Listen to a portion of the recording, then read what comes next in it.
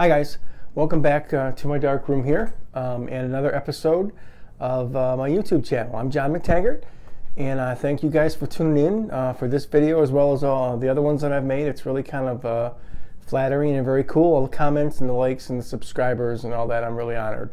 Hope I can help you out become a better photographer, and more importantly, hope you can enjoy it more. That's really what this is all about, is having fun with photography and learning a few things along the way as well.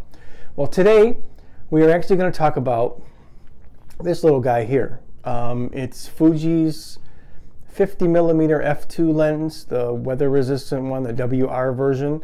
I've had it now for I think about 2 weeks, maybe 3 weeks, 2-3 weeks now. And you know, when I bought it, I actually got it initially because after the 35 f2, I really didn't have anything longer than that, focal length wise. I had a 90 in the past, but I didn't like that. It was kind of, I wasn't really thrilled with it. It was kind of big and clunky. I mean, there's beautiful pictures it took, great image quality, all that kind of stuff, but it was just a little too clunky for what I have this camera system for, which is to make it kind of small and lightweight and a little bit stealthy. So I ordered this with high expectations and even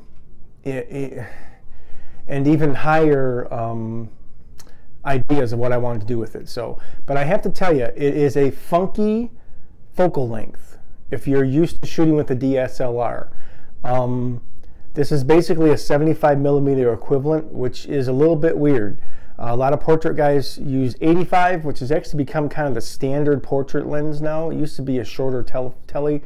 That's not the case now. 85 is pretty standard now for a lot of professional portrait photographers. I even know some photojournalists that carry an 85 in an 18, or 28 in an 85, and that's pretty much their kit.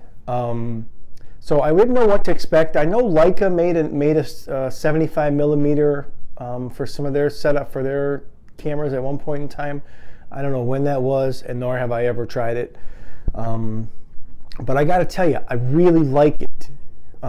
It's a far enough reach for me to be far enough away and not feel like I'm running on top of somebody, and still get a great shot. Yet it's not so close that I can see every pore in their face. It's really a nice focal length, I think, for what I need. And actually, I've actually used it for a few portraits as well, of my dogs in particular, and it's great. It's a beautiful lens. It is like the others in this series of lenses, the f2 lenses, the newer ones, the 35, what is it, 23 to 35, and this one now, they're very fast. The focus is super fast. It's really sharp lens. It acquires focus fast. I've actually used it on my X-T1 as much as I've used it on my X Pro 1. In fact, maybe even a little bit more. It looks beautiful on that. It fits in nice, and it is a zippy little lens. I would recommend this completely to anyone, really, no matter what kind of photography you do, short of fast action sports.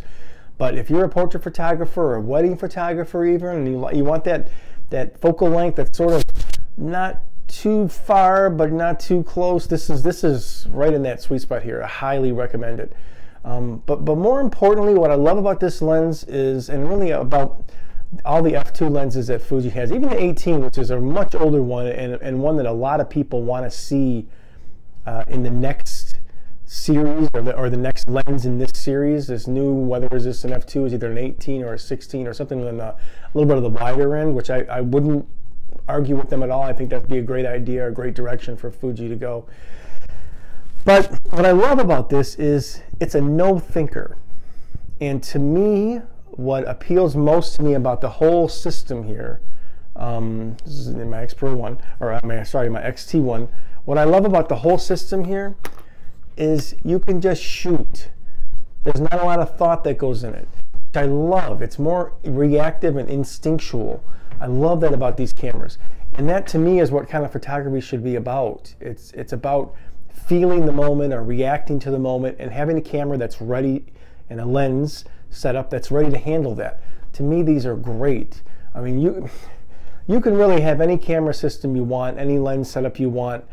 And the fact of the matter is you have to know that this is the picture, that this is the image you want, that this is what you want to capture. My Fuji gear allows me to do that easier than some of the other stuff. A lot of it has to do with the size, the stealthiness of it. I'm more of a documentary kind of guy, so I really kind of want to take pictures of life happening. But even portrait guys, big cameras can be intimidating, even to models. You get these guys, and this lens in particular, I'm telling you, you're going to love it. The 50 f2 is a dynamite piece of glass. What's becoming an increasingly growing line of dynamite pieces of glass for Fuji. To me, this 23, 35, 50 combo that they've kind of come up with here, I really think it's going to be sort of like the standard for Fuji now. The rest of the lenses are going to be compared to these three lines. Take Ko, Big Ken Taco, which I highly recommend checking out his blog, and his YouTube channel is amazing. He kind of referred to these as Fujicrons because of Leica has their Summicron line of lenses that are just amazing, and they're all the same speed. So f2 lenses. So this is the similar vein that Fuji, or similar direction that Fuji's going here. And I'm telling you, as a photographer, as a Leica fan, as an incredible Fuji fan on the digital side of it, I couldn't be happier about this. It's got me looking forward to the next one in the series. And you know what the cool part about it too? They're cheap, relatively speaking to what other lenses, especially with this these fast lenses, would be for a Canon setup or a Nikon setup even, or even Sony can get kind of expensive. I think I paid $449 for this one, brand new. Yeah, $449 US dollars. And that was actually one of the more expensive ones in the lineup here. So in theory, you can get yourself an X Pro 1 for $350, $400. The 35 I think is $400. The 35 f2 is $399. You can get them all this stuff cheaper used. In 18 you can pick up pretty cheap now, an 18 f2, and this 50 as well. And you have an entire kit for the most part for what? Under $1,000, right around $1,000 US dollars, which is insane. I mean, some of the bodies alone, my 70-200 for Canon cost me almost $2,000 alone. So, you know, there's nothing to complain about here. This is, you know, it's just dynamite stuff. And what it does is it just makes photography fun again. The pressure is off in a sense. So you can control this camera on the fly if you do have to make changes, but for the most part, it takes a great picture. So, you know, it lets you think yourself through the camera setup, and then you leave it alone. And then you don't have to think at all for the most part when you're taking your pictures. And you know, it sounds kind of silly, but the reality of it is that's how the best pictures are taken in my mind. When there isn't a lot of thought or planning that goes into it. It's life happening, and to me that's beautiful, and those that make the best pictures by far. And this lens, this 50 f2, along with several other ones in the Fuji lineup, in fact most of the other ones in the Fuji lineup, allow me to do that. I point the camera in the right direction. I've already worked out the settings ahead of time in my head and then translated that onto the camera body itself, and it's a very easy camera system to set up.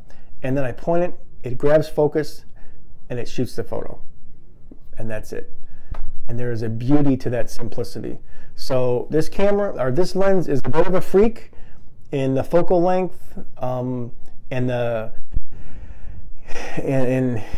so, you know, you'd have thought that they might have come up with maybe another 56 and f2 version of the 56, but the 56 is a very nice lens, very expensive, very nice lens. But instead, they sort of peeled it back a little bit to get in that 75mm range.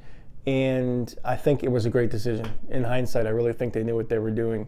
And once again, this is another home run for Fuji, this lens, and I would really recommend you getting it. So I'm going to put a few pictures after this video that were taken with this picture. In fact, most of them were taken with this combo right here, this setup right here. I took some actually at the veterinary clinic, just a few there to give you an idea of what the bokeh was like and as well what it can do. So I hope you enjoy them. And I will be back with another video, And I thank you guys once again for all your support and all your help and all the comments. And if you like what we're doing here, make sure you subscribe. And don't be afraid to leave a comment with an idea or a show topic or anything that you want, or a video topic, whatever you want to see. And thank you guys once again. See ya.